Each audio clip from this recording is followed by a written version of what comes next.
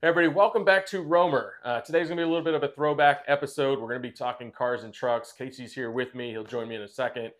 And what I mean by a throwback? Well, that's how we got our start. If you've been with us for a while, started out doing car reviews, and we absolutely love everything automotive. And we really transitioned over the last few years into more off-road oriented vehicles, adventure vehicles.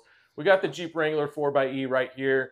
Casey's LX sitting up on the street. We got a GX 470 also in the driveway. We even have the trailers, right? So if you've been following us, you know we've got the Sasquatch Highland 60. Casey's got the UAV Conqueror. Been doing gear reviews and all of that. But like I said, some things have been happening in the automotive space that we want to highlight. Some of it electrification related. Some of it, traditional automobiles in the truck and SUV space. But the one that we're going to focus on this episode is up here on the screen, and a really, really unique vehicle. And I promise there's more to it than this, but this is what makes it so special. On today's episode, we're going to talk about the 2025 Dodge Ramcharger.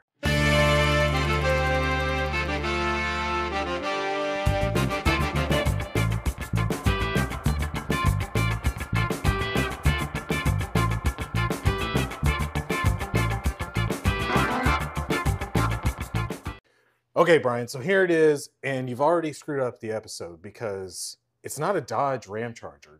Dodge Ram doesn't exist anymore. It's just Ram. So it's the Ramcharger, which is somehow better? Yeah, I'm not so sure about that. We grew up in Dodges. Dad was a big Mopar guy, so I'm used to that. But I did mess up, and you guys were going to tell me that I messed up.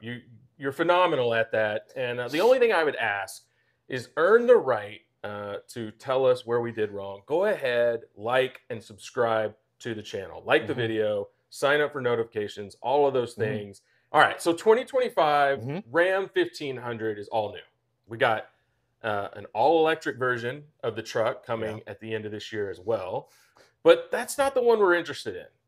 This is the one that we're interested in. And it is the Ramcharger. But what makes the Ramcharger unique? Electric architecture, right? It is completely driven by electricity. Yes. Right? All power delivered via electric motor and battery, sort of. Yes. But it does have an engine in it. It has a Pentastar V6. What? Pentastar V6 that functions only as a generator to recharge the battery. So 130 kilowatt generator. Mounted right on the back of the engine, charging those batteries at all times. Yep. Yeah. I shouldn't say at all times. As needed. As needed. Okay. And what's fueling that generator? I'm sorry. What's fueling the Pentastar V6? Gasoline. Oh. Regular old gasoline. Dinosaur juice. Yeah. But you said as needed, and that's important because most of you won't need it very often. 99.9% of the time, you're not going to need it. Because it has 141 miles of pure electric range on a wall charge. Yes. 92 kilowatt hour battery. That's correct, which is a big battery. Right. It's a big battery, but big trucks take big batteries. Physics is undefeated. Undefeated. Okay? Yeah. And that brings up a big point, why this is so fundamentally different and why we're excited about it. Because we've actually long been proponents of plug-in hybrids and a different approach, something other than just going pure EV. Because we live in a big state. Yep. All right. And yeah, we've got major metropolitan areas all over Texas, but there's so much room in between, and most of the state is uncovered by EV charging infrastructure. Right. So, to make any sort of road trips or do things that trucks need to do, and in Texas being the #1 truck market in the world, they need to do certain things to be successful. This is a unique approach that we think is going to work in the market, in particular here. Right. So most of the time, all EV. But what do truck drivers need? At least not ones who are just driving to work every single day to the office and back. What do truck drivers want? You need payload. And maybe more importantly, you need to be able to tow. Over distance. Over distance, yes. Not just in around town to Home Depot and then home, right? You've got to be able to go to the next metropolitan area or whatever, towing heavy loads. So that's a big part of the truck market here. And we think that's really the game changer for the Ramcharger. what they were going after from the engineers. Absolutely. And there's been a couple of interviews lately with the engineering team, and they highlighted that. They said the biggest obstacle to truck EV adoption on a broad scale was the limitations that towing presents. Right? So you're going to lose 60 to 70% of your EV range if you're towing a trailer at its towing capacity for the truck. And they pointed out the example. They got a hold of an EV truck, probably we think an F-150 Lightning, and barely made it 75 miles at towing a 10, 11,000 foot Pound trailer. Drop that in the comments. So this solves that, because with a 27-gallon fuel tank and the Pentastar V6 running a generator, the total range, so 141 on battery, the total range though is another 550 miles. Now that's highway, that's probably without a trailer. It 100% without a trailer. Yeah, absolutely. Yeah, max range in the 650 range. Yeah. All right, that's incredible. Okay. And we heard some weird comments from folks right out of the gate. I think journalists, auto journalists in general, didn't understand this truck when it was first unveiled. They really didn't. And we heard some things, from some engineers. Like, what did Sandy Munro say about this? Well, he didn't understand why you would need over 600 miles of range. Like, who cares? What am I going to do with that? You don't need that. You don't. Nobody needs that. But if you're towing a trailer and that 550 miles of pure gasoline range, right? Well, cut that in half, which you're probably going to have to do towing at the max tow rating of this vehicle, which is 14,000 pounds. Oh, it's a lot. You're going to cut that number in half at least. Now you're at 200 to 250 miles of range. Yep. And that's what you need if you're towing something like that. So you don't have to stop every 30 minutes to put gas in it. Right. So that's what it's for. It is a truck for truck people. Yes. And we should point out too, so we've mentioned competitors like the Cybertruck, the Rivian, Ford Lightning even. Most of those are available. They really start at what would be the equivalent of a really high trim level, right? For the Ram. Ram, not Dodge, is going to offer that powertrain in a work truck model. Yes. So which makes it even more clear what the target is. Yeah, I should actually bring that up, because I've got pictures, I think, of the Tradesman. Here it is. Yeah. And Dodge was good enough to show us a lot of the trim levels that the Ramcharger will come in. So you can see there's the plug-in port. And they even threw some new home construction in behind just to reinforce what this truck is all about. It's about getting the job done, right? But that's not all, okay? So we actually have several different trim levels for the truck. Right. So in its natural habitat. Yeah. I mean, you start to move up the range. I'm trying to remember if this is Laramie. I think it might be Laramie. I can't quite tell. But then you've also got tungsten. Ah, yes. So some really nice photos. So you're going to see this, like all the way up to ultra luxury. Good Lord, those are huge wheels, probably like 22s. You've got Ram boxes on the back. Nice satin treatments all around, and the interior is just spectacular, which we've come to expect from Ram. So you're going to be able to get this configuration in a whole bunch of different levels. Very curious on the off-road front. You are going to get four-wheel drive with this. Yeah. And an e-locker in the rear. Yes. Yes. So they've hinted at that. So there's got to be some kind of Rebel something version coming. Yeah. Although I think you can get all-wheel. I think it comes with it, standard. Yes. Four-wheel drive. Right. Right. But you're talking about the e-locker. Right. Getting into more of the off-road space. Get some all-terrain tires, maybe a mild lift, whatever.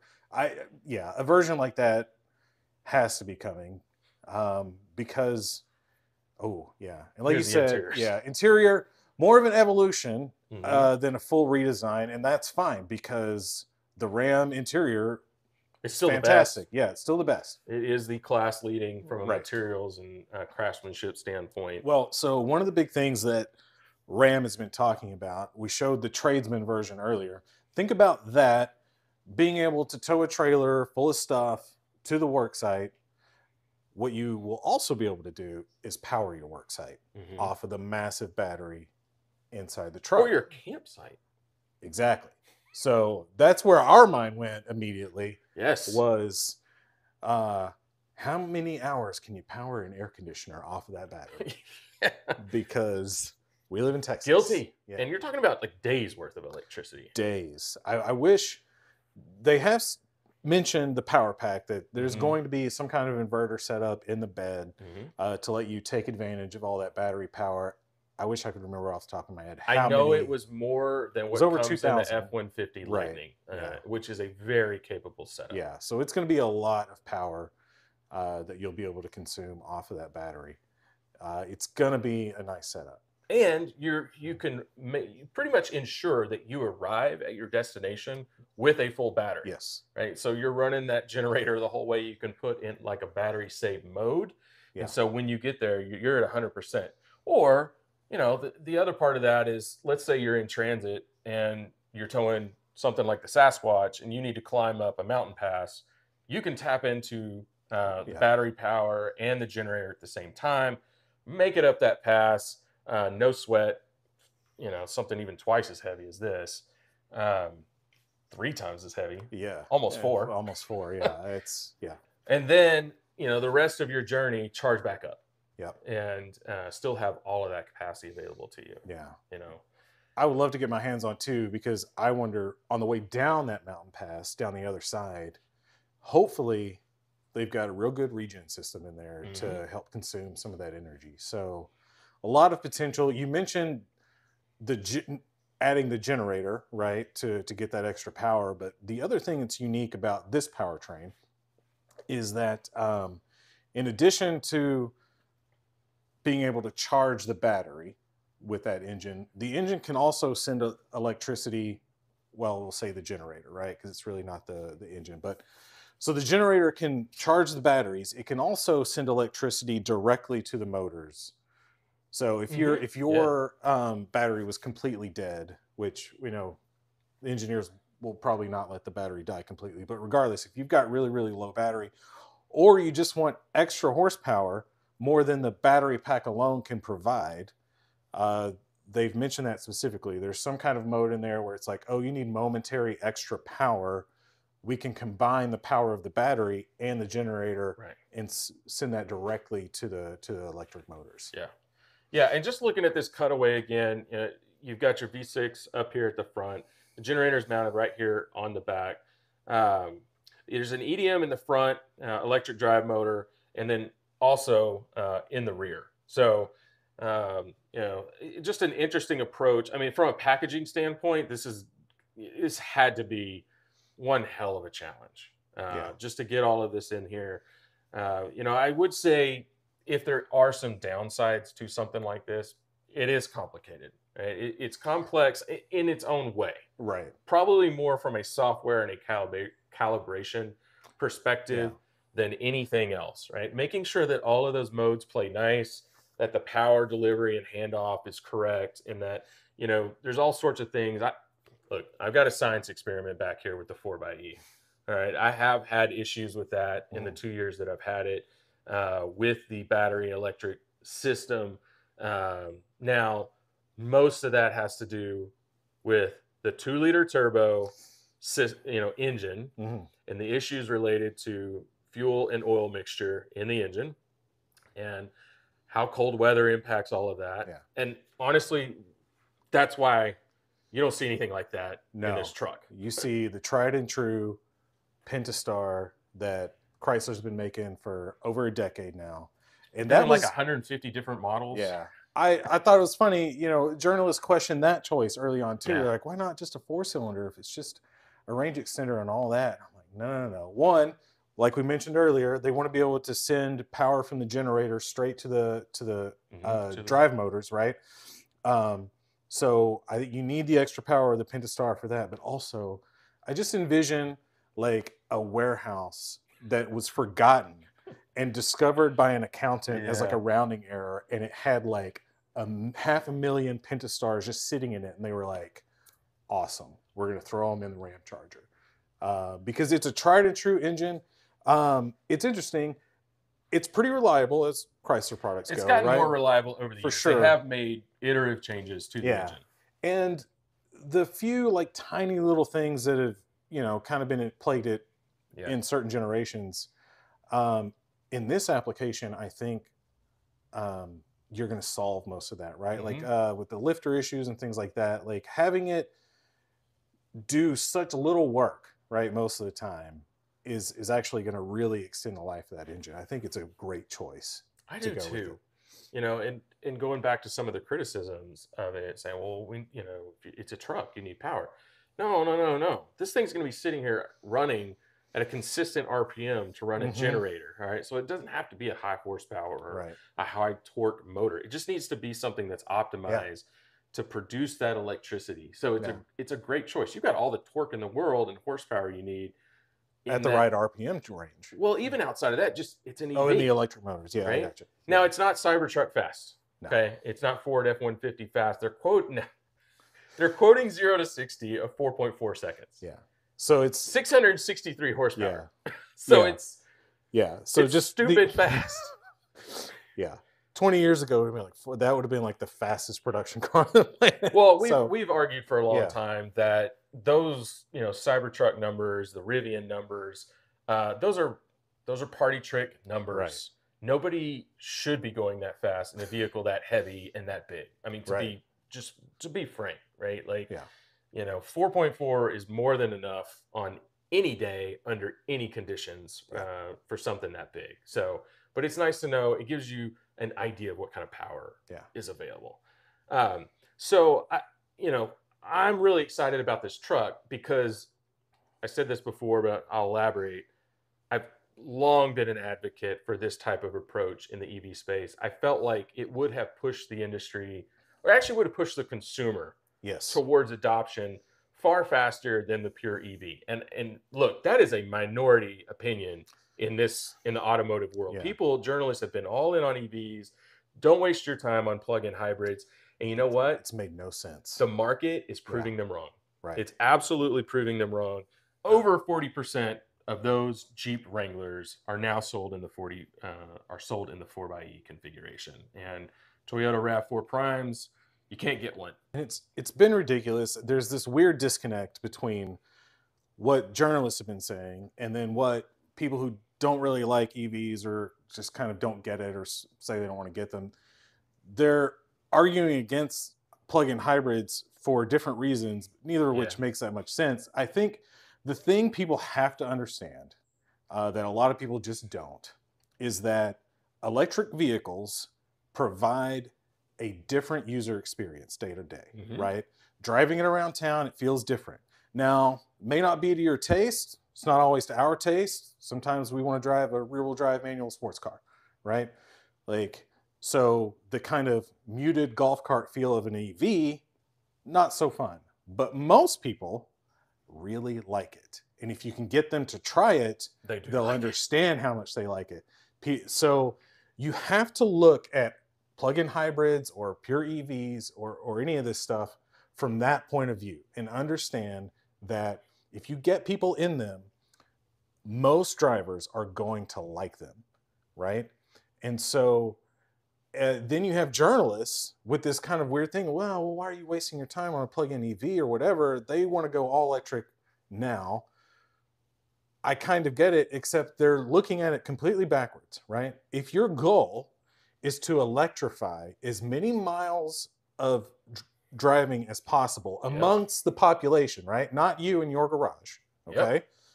If you've got a car with 300 miles of electric range, okay, and one person buys that, you're going to electrify all of their miles. Most people drive 10,000 miles a year, right? You're going to electrify 10,000 miles. Or you can take that 300 miles of range, split it up amongst 6 cars, give them all 50 miles of range, sell that to 6 people, and still electrify 80 to 90% of their driving. So now you're going to electrify 45,000 miles at least, maybe 60,000 miles. So it's a completely backwards way of looking at it if you're trying to electrify miles. And it's a backwards way of looking at it if you're trying to understand what people like about cars. It doesn't make any sense. I think where they were coming from, and again, I completely disagree, is they're thinking, well, if we don't go full EV, we're not getting the investment that we want from the automobile manufacturers and the infrastructure. And They may be right on the infrastructure side. We've made a lot of progress there, but we're missing a ton of electrified vehicles in the market and Yeah. people who actually drive every day. I mean, And you talk about needing the charging infrastructure and things, but more plug-in hybrids means that over time, as we develop that infrastructure, you've brought more people in and introduced them to electrification, and they're going to like it. yeah, Right? I mean, the And plug-in so, hybrid, it plugs in at the house every night.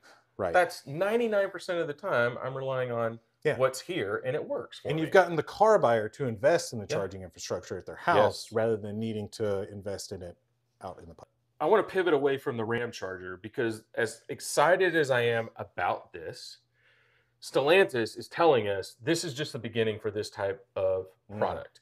And that gets me incredibly excited because we know in the product planning that the next Jeep Wrangler is going to have a version of this series hybrid. Okay, so hello, now you have my attention. I don't need a full-size truck, but I'd love to replace that 4xe with something like this. Okay, now I don't need the specs that this thing has, and nor will the size of the Wrangler. Very unlikely it's going to accommodate it. And Okay. and the design approach that's needed for Wrangler. You know, we got live axles, right? So that's the tried and true formula. Solid axles. Right. Sorry. No, yeah. That's the tried and true formula that's made the Wrangler so successful off road, and it's hard to see Jeep giving that up and going to independent suspension. Battery size that's in this 92 kilowatts and 141 miles of range.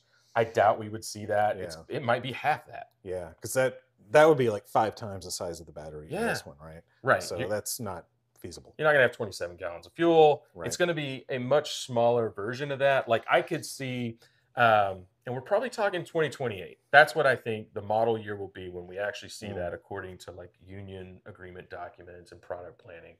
I think you're going to see something in the 400-mile range, okay, with total range. You know, maybe a battery that's half, you know, this range, something like 50 to 60 miles. And hallelujah, I would take it every single day because I'm still going to cover 99% of my miles, my daily commute, driving around town with just that battery. And then I could hook up this trailer and still be very happy taking this on a road trip and stopping every 3 hours to fill up with gas and having my battery available to power everything. Yeah. Like that would be ideal. And so, you know, I'm super stoked about that. I can't wait to see what they come out with. I wish it was here tomorrow. Yeah. That will be interesting to watch. I wonder what they're going to do. Are they going to keep solid axles for that? We've seen some third-party people develop solid axles with electrification. That would be effectively. Interesting. They've done well. Yeah. They did it in the Gladiator. Yeah. Right. So that was their test bed. And I've kind of always felt like maybe they, behind the scenes, they're really doing this in partnership with Jeep. I don't know. But, you know, kind of, you know, that's the playground to develop this. But yeah, it's certainly possible. The all-electric Ram will be due out, they say, at the end of the year. The Ramcharger, probably first quarter 2025. Okay. That's what we're hearing. We didn't even talk about the Ram 1500, the new engines. They're dropping the V8s. Okay. Right. So you're gonna have Pentastar V6, Hurricane, and then Hurricane high output. Yeah. You know, and then some crazy Rebel TRX version of that too. So you're gonna get a bunch of choices. You know, they've always given you, just like most truck makers, a bunch of different engine choices. You know, they look great. You know, everybody's lamenting the end of the V8 era. Okay, the new engines are more powerful, more horsepower, more torque, better fuel efficiency. They're just not gonna sound as cool at the stoplight. Yeah, they're still gonna sound good. They're straight sixes, and potentially not last as long. I don't know. We'll see. I mean, that's true, right? It's a hard nut to crack. It is, but everybody's doing it. You know, I don't have a choice. There is some other things happening in the truck and SUV space here recently. Other things that we're interested in. So. Anything in particular that you're excited to see come to market in the next couple of months? Because there's a lot. There's a lot coming to market. I don't know. You don't know? What, like GX 550? I mean, GX 550, Mr. Lexus yeah, LX. Yeah, you know. the Land Cruiser that's coming back in Prado form, like the GX 550. I think it looks awesome. I love it. I do. I love it. But guess what? Guess what? It doesn't come with. The V8 doesn't come with a V8. Yeah. What's it coming with? Comes with a twin turbo V6, same engine that's in the new Tundra, minus the hybrid. The LX 600. Yeah, and the LX 600, and probably in a different output, but yeah, or the 300 series Land Cruiser overseas, but yeah, we get it in the LX 600 version. So yeah, big power numbers, right? So everyone's mad about the V8 leaving, but we can tow more with this one, right? Dude, so originally, the tow numbers changed on us this week. Yep. Originally, when they first announced this vehicle, they said 6,500 pounds. Then they came back a little while later and they said 8,000 pounds. And then this week, all the media are assembled in Arizona, in Tucson, driving these vehicles, and Lexus told them a new tow rating. What is it? Was it 9,000? 9,000 and some change. Change in the Overtrail. There's two trim levels that it's available in. Overtrail for sure. I can't remember what the other one was. It's probably something without a third row. Yeah, that's what we speculated. Yeah. It's the trims with no third row, which is Overtrail. Airplane. Yeah, Overtrail does not have a third row. Does not have a third row. Yeah. Yeah. So 9,000 pounds is a lot. It is. It's a lot. I don't know what a Tundra tows with that motor in it, but I'm assuming it's like 11 or 12. It's not that much more. Yeah, it's not. I mean, in an SUV, that's tremendous. I was looking at something like a GMC Yukon the other day, 8,500 pounds, right? So yeah. Actually, I don't even think it's that much. I could be misquoting that. It could be like 7,500 pounds in the AT4. So that is a huge number. That's going to make a lot of people happy that are towing their Airstreams or smaller travel trailers. Just a really cool vehicle. We did hear from a dealer this week that originally they were thinking February for their first delivery, but now they're being told this summer. My guess is truth is somewhere in between, but good luck getting one. The list is really, really long. Really long. And I should have got on it immediately. Oh, the Land Cruiser. Yeah. Sister vehicle? Sister vehicle. So, and this is controversial for some reason in the kind of the Land Cruiser community. I think Americans are a little bit spoiled because we've only had the Land Cruiser here for a long time, and the we'll call it the kind of the 200 series Land Cruiser, right, which is the top of the line Land Cruiser.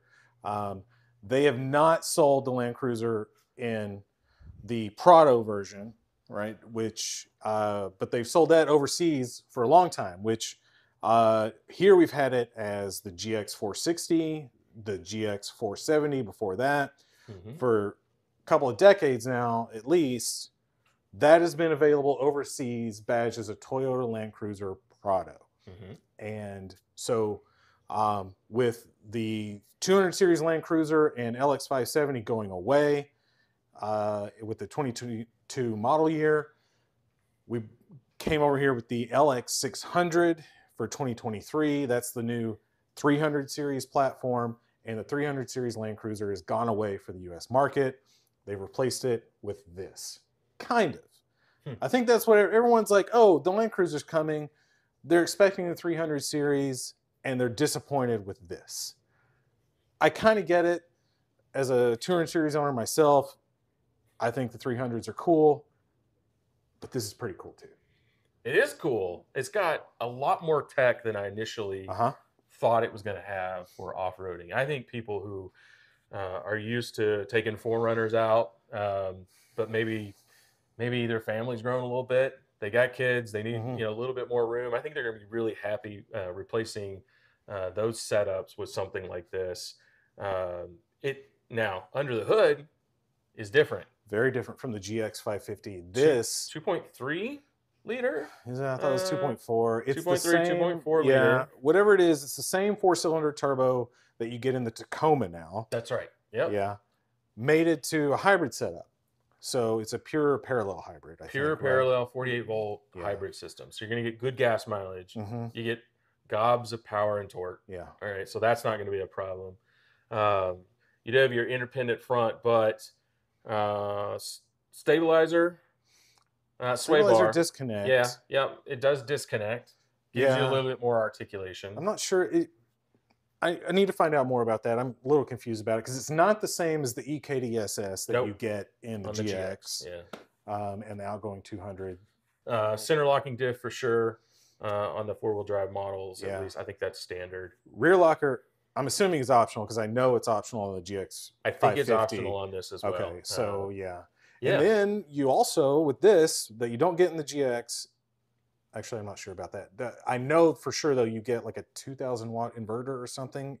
Okay, this. because it's optional. Because it's parallel hybrid. Yeah, you can play off of that. Now, I think there's an inverter option on the GX 550 as well, but I'm assuming it's not as powerful because it doesn't have the battery. Well, we do know that there's going to be a hybrid version of the GX at some point as well. They keep saying that, but they haven't given us any specs. Well, either way, very excited to see both of those cars come to market. We have bought into the Toyota longevity hype.